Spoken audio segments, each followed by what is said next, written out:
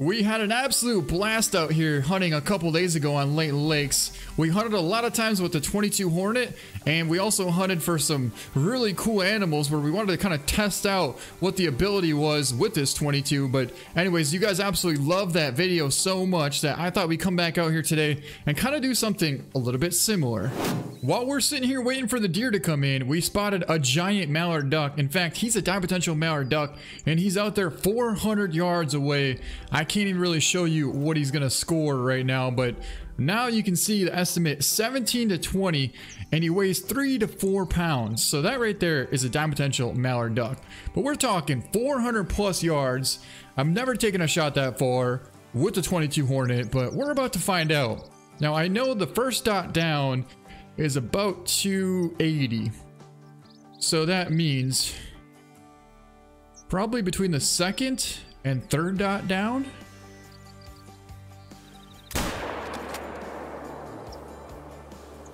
Oh man, he flew.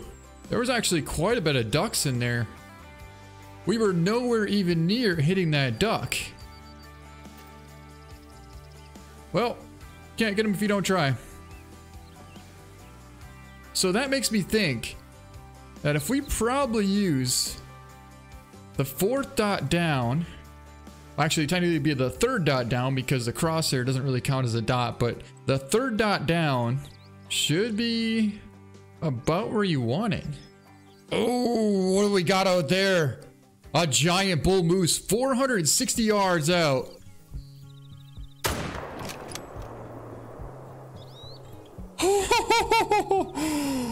Oh my god, that was super far. I think we smoked him though. I think we absolutely smoked that bull. First off, we're really high up on the hill, and I was holding for kind of right where the spine meets the lung, which we might have been a tad bit low had we been on level grounds with that bull. But since we're so high up in an elevated position, I feel like that should have been almost perfect. What do you guys see right there? What do you guys see? That's hunting pressure. And it says 480 yards. 480 yards. We just smoked that huge bull moose. All right, here we go again. Let's try this one more time. We got a duck out here at about 360 this time. And so... got him! That's what I thought, baby! We smoked him. So that was actually between the first dot and the second dot, and we drilled that mallard duck. I do believe he's a gold potential as well, so that was pretty cool. Technically, we just got 2 golds out of this tree stand. That gold bull moose and this gold mallard duck.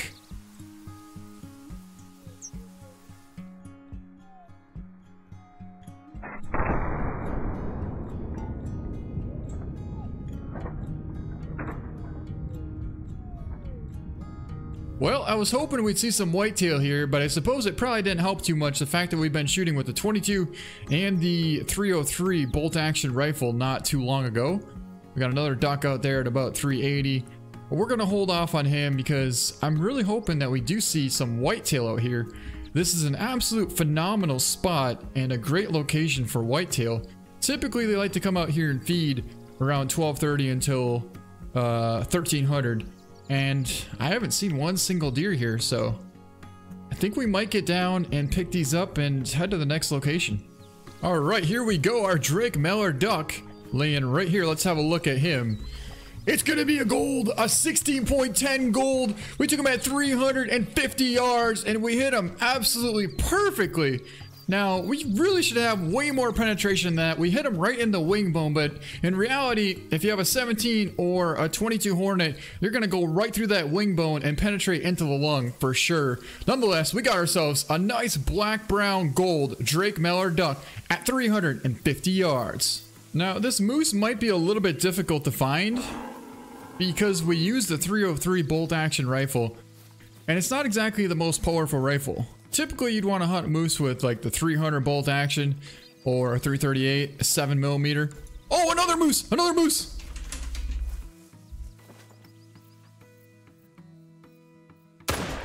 Ooh.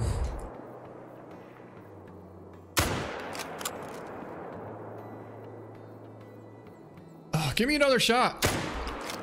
Oh, that was a gut shot. I don't really want to spot him because I don't want to lose sight of the other bull that we took out of the tree stand at about 460 yards. So that's why I didn't spot that bull, but I can't imagine he's going to go too far from that shot. That first shot was perfect. Hey, look at this. Take a look over here. I was just saying how it might be kind of difficult to find that big bull. And we go over this ridge here and I see this massive rack sticking up. And that is our big old gold bull moose laying right here. Let's have a look at this beautiful bull. He's a massive one. He's super, super wide and has some good paddles. He doesn't have like a ton of mass, but you know what? He's a good bull.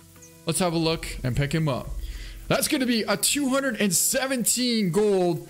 And we pulled off a walking 460 yard shot on that bull. And you see what I mean by kind of, I thought we were a little bit too low, but because we were so high up that we actually didn't really have a ton of drop. In fact, we had a little bit of elevation to our shot there. So we smoked him at 460 yards.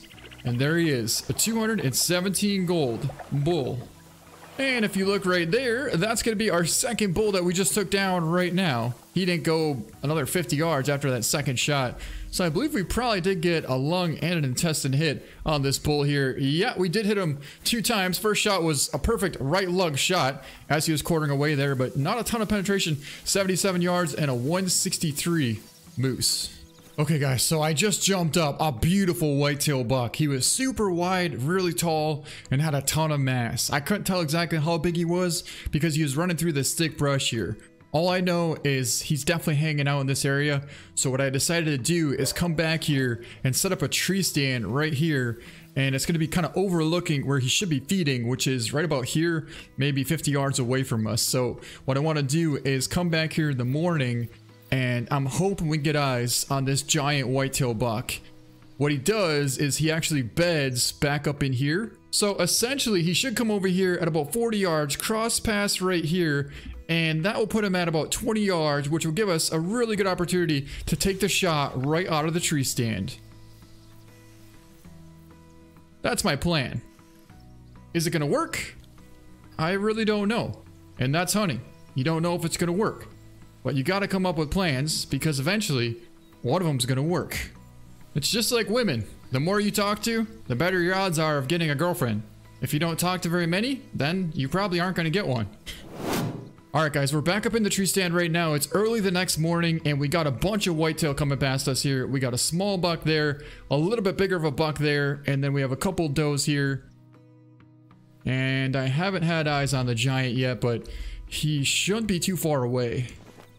We're definitely not going to take this one. But if I don't see that big buck and the other one comes in, we might take him because he's pretty decent.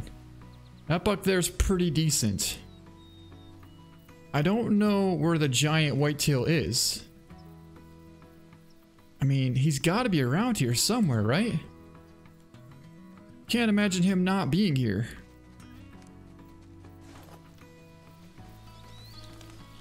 Look at how perfect this is though. He's gonna walk right underneath us. I mean, I really don't think we could pass this up, guys. He's a good buck. He's a great buck. There's no way I'm passing. Oh my god, that's him, that's him. Oh my god. Hold on. Oh, I couldn't do it. Okay. I was trying to double up, but we're getting a little bit too greedy, guys, because our giant buck is coming in. And there he is, right there. Oh my god. What a beast of a buck. What an incredible rack. He's 25 yards out right there. A super, super wide buck. We're going to draw back, and we're going to have to hold a little bit forward on him as he's walking. We smoked him. He's down. We dropped him at 25 yards. Okay, you know what? We might be able to try and get this other buck as well. I'm not really too concerned about it, but... Oh, he finally came out and walked right past exactly how I thought it was gonna work. Exactly.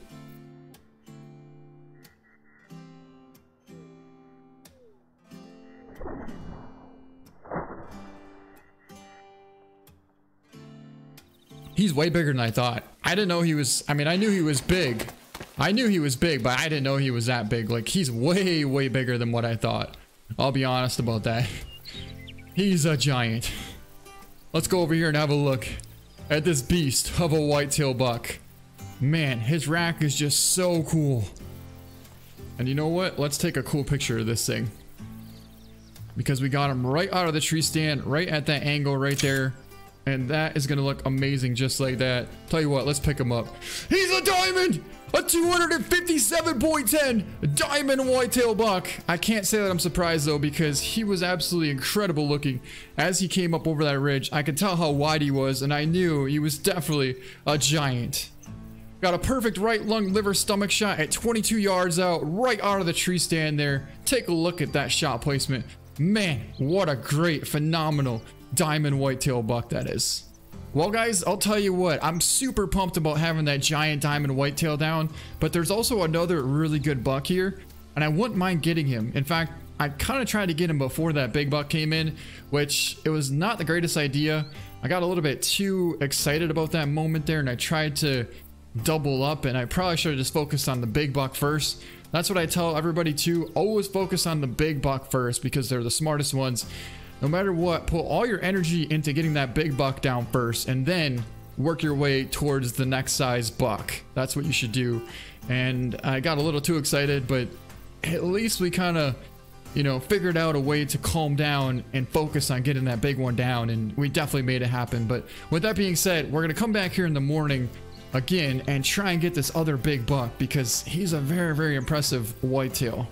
As we're heading back to our stand in the morning, we just kicked up a real nice male coyote here. He's trotting through here about 80 yards out. Well, we've been sitting here for a little while now, and there's no sign of this coyote anywhere. So I don't know if he trotted off the opposite direction or what, but he is definitely not coming back this way. That's what I know for sure. There he goes, there he goes, there he goes, right there, guys. I'm out of breath. I'm out of breath, or I would have taken that shot. Here we go. Come on, coyote. Don't go behind that grass. Either way, he should step out right about here. There he is. There he is. Keep an eye on him. You can barely see him. This seriously has to be one of the luckiest coyotes ever. Oh, look at that. A bull just came walking out right in front of where that coyote should be. But yeah, the last place I saw that coyote was right there. I saw his head stick out, and I haven't seen him since. Like, there's no way he crossed past us here. There's another bull. Holy, look at all the animals. But that's not what we're looking for. We're looking for the big coyote. If it was a bigger bull, we'd probably take it, but it's just a level 3. That's him. We drilled him. I went for a heart shot, and we got it. We got him, baby. He's going down. That's how hard these things are to see. He snuck in all the way to about 50 yards out, and it was sitting there looking right at us. And if we went to taking the shot, he would have been gone. So not like I really wanted to take a front-on shot like that, but if that's the shot we have, we're gonna take it. Again, like I said before, it takes quite a while for the percentage to drop down with the 22 Hornet if you only get a single lung on the coyote. So I really don't want to press him too far. We're gonna slow down a little bit here and check the blood out, and you can see right there, that's a really good hit. Definitely a nice vital hit on that coyote, but they run a good ways. Last time we hit the one in the lung, he ran 250 yards from a lung hit.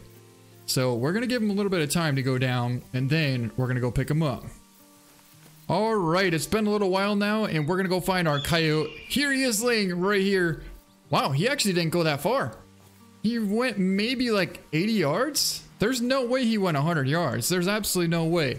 Compared to the last one that we shot, there's no way this thing went 100 yards. But that's actually a really cool pose there, and I want to get a picture of this. But nonetheless, let's pick him up and see how we did. What? Oh! He missed being a gold by 0.3. I'm like, okay, that should be a gold.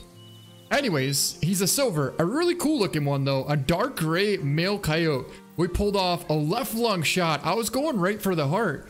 We were a tad bit high, but still a perfect shot. 58 yards and a nice left lung on a really cool dark gray male coyote. Well, we're heading back to our tree stand to find the whitetail, and we got a call from a big bull right down over this ridge here. So we're gonna tuck in this brush, and I hope that he steps out and we can see him over the top of that grass there. I don't know if we're gonna be able to see him or not, but we can definitely see him if we stand up. But I just don't know if we do that if we'll have any cover. Yeah, that's what I thought. We're not gonna have any cover. We'll see. If we have to, we'll stand up, come to full draw. But hopefully we can just take him as we're crouched. Oh, he's definitely heating up though. He is definitely fired up. Any second now, he's gonna step out of those trees.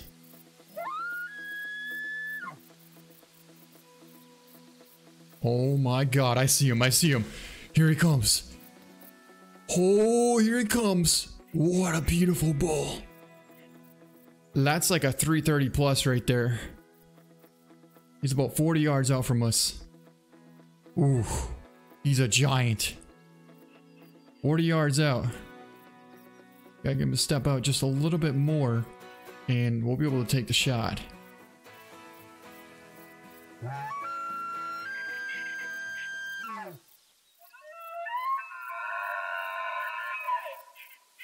It doesn't get much better than that. It doesn't get much better than that.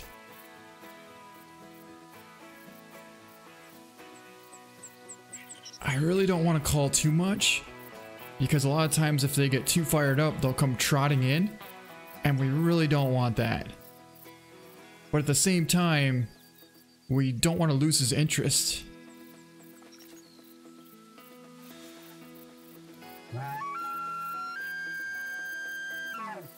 There's definitely something coming behind us. Oh my God, there he is! Oh, there he is!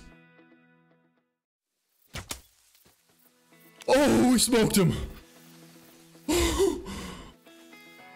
He's going down.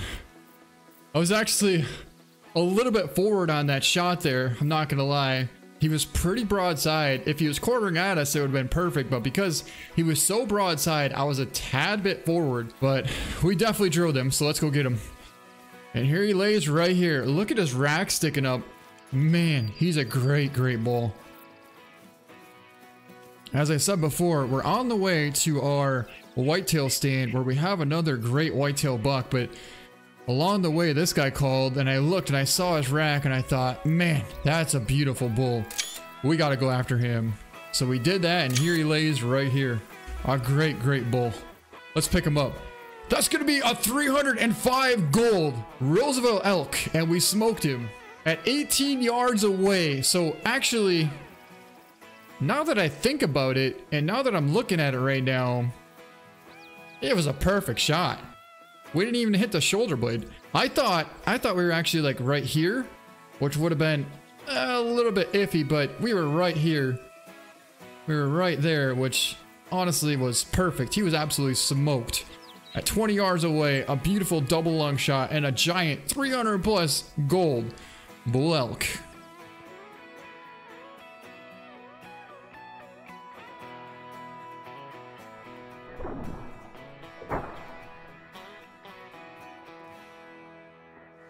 I think I found him. That's going to be him right there, guys. He's got a really wide rack. In fact, there's a couple deer, one right there and one right there. We're looking at about 40 yards out from us here. I could just barely see some movement.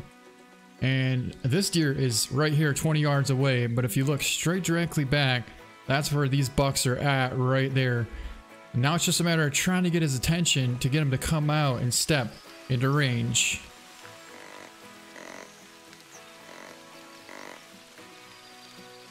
That worked almost too good. That literally worked so good. That's our buck. That's our buck, guys, right there. 17 yards away, right below us. I can't believe how good that just worked. Still don't quite have a shot. almost have one right there, but not quite. We got a lot of brush here we got to be careful of.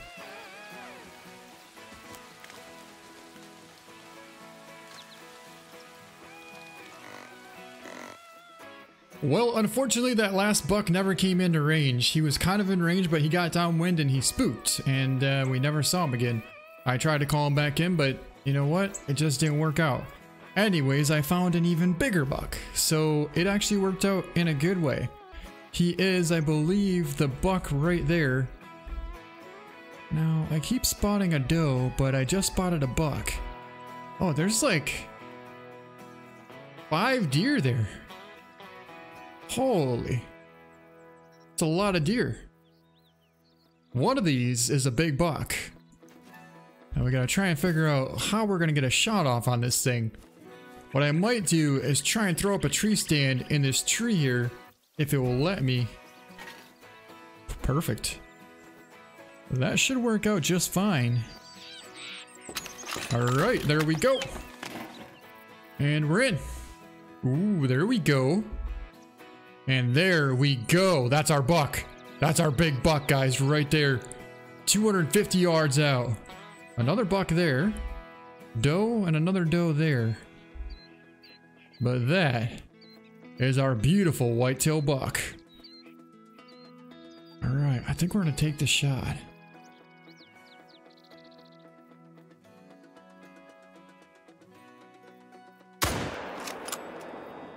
Smoked him. We got him. Man, that was a pretty smart buck. That was a pretty smart buck indeed. Did you see that? We spawned underneath the water and got knocked out because our stand is actually on a tree that is completely submerged with water. In case you're wondering where we're hunting right now, we're over here by Layton Lows on the very northwest end of the map, this little lake right here. And that is where we just took down this beautiful whitetail buck. And here he lays right over here. Let's have a look at this beautiful whitetail. All right. That's going to be a 221 gold. We got a double lung liver shot at 220 yards. A beautiful whitetail and an awesome shot, and that is going to be it for this video. I hope you guys enjoyed it. We had a ton of fun today. We took down a giant diamond whitetail, a coyote, even a big old bull, and now we just got a beautiful whitetail out of the tree stand at 220 yards with the 303 bolt action rifle. But that's going to be it. Thank you so much for watching, and we'll see you next time.